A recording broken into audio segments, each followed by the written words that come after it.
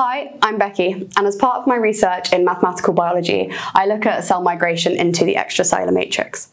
The extracellular matrix is a very complex meshwork of proteins and other molecules that can make up to 70% of our tissues. I have this one model here that I'm simulating, where we model the cells as U and the extracellular matrix density as M. And when we simulate this numerically, we see waves of invasion that look like this.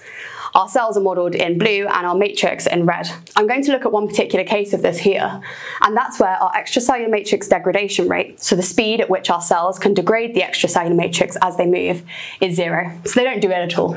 What we find is that the extracellular matrix stays constant everywhere, as you can see in our graph here.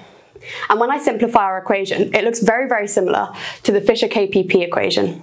This is a very well-studied equation in mathematical biology, and what we know is that the minimum travelling wave speed of these equations will always take the form of 2 times the square root of the parameters r and d. Thankfully, I can now apply this to my equation that I've already simplified to find that the speed of invasion of my cells here is always going to be at least 2 times 1 minus m bar, our initial matrix concentration.